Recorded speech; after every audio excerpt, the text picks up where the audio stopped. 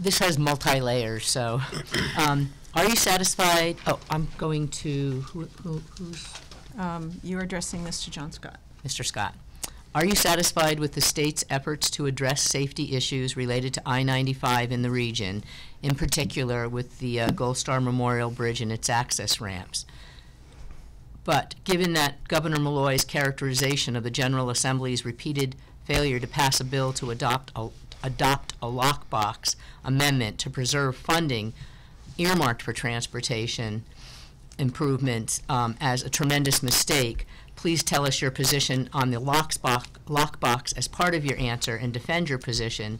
And also as part of your answer, please let us know where you stand on tolls. Okay. I am hesitant to give the General Assembly another source of revenue without making sure that we have some kind of constitutional amendment that locks up those funds specifically for what their purposes are in keeping our bridges and highways up to date and safe. That said, I'll talk about the lockbox. It's kind of the same discussion. So in that session where we had the lockbox vote, we had a long debate. My party actually tried to amend the bill so that it was had stronger language. The lockbox bill that they want to put out there basically lets the legislature decide what money goes into it and what money goes out of it. And I don't think that's what we should be putting in our Constitution. I think if we're going to put something in our Constitution, it needs to be very specific as to what money goes in, where the money's coming from, and what is going to have it spent on.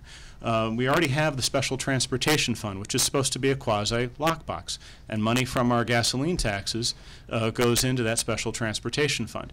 In that same day where we tried to, or where they tried to pass legislation and we tried to amend it, about 45 minutes later, the legislature voted to sweep $45 million out of the Special Transportation Fund to go towards general obligations for the state of Connecticut. And that's my fear, is that we're going to create another bucket of money that's not constitutionally protected, and we'll be able to, future legislatures will be able to willy-nilly sweep money out of that account. The highways in Connecticut do need help, and I want to find a way, and I think that the solution that we had as the Republicans was a good one to really lock down that money. It was specific as to what was going to go in, what was going to come out, and if there was a disagreement, it put the Supreme Court in the middle of the whole thing.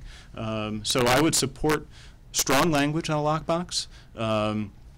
At this point in time, I wouldn't support tolls unless we had very strong language in our Constitution about what that money would go towards and things like that.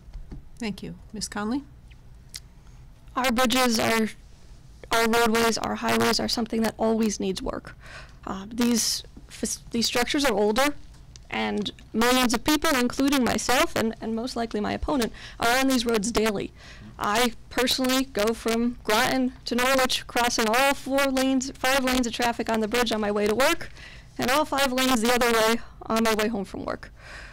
We need to make sure that this road is safe, so we do need to invest in it. I am okay with tolls. The technology in tolls has increased so much since the last time that Connecticut had tolls. There is a way with electronic toll monitoring so that residents are not paying a fee. There's a way with taxes where residents of Connecticut do get a tax break on any fees that they paid over a certain amount. And there are ways where we just tax the folks that are driving through our states, just like you and I and everyone else pay taxes when we go down through the New York highways, the Massachusetts highways, Rhode Island highways, and throughout the country. There are ways that we can make this work, and our residents do not have to be taxed. Non-residents can be taxed to pay for this. Thank you. Our next, I'm sorry, go ahead. I don't think Mr. Scott addressed tolls, did you? Or? I did. You did. I did. I'm sorry. Okay. I'm sorry. Okay. I wasn't clear if Ms. Conley addressed the lockbox. Did you talk about that? Sure. The lockbox, it is not as important to me about a constitutional amendment. The law needs to be clear. With every law, there are sometimes ways that people try to use it to their advantage and disadvantage. That is why we have great things like the day and the press, so that if these things come up, we have folks, we have the press, we have citizens who can step up and say this is not what we put you in Hartford to do. I expect that these transportation funds are kept separate, and if it is the will of others, then I'm sure that the press will tell them and the people will tell them that they're doing things incorrectly. Thank you. Thank you. Thank you.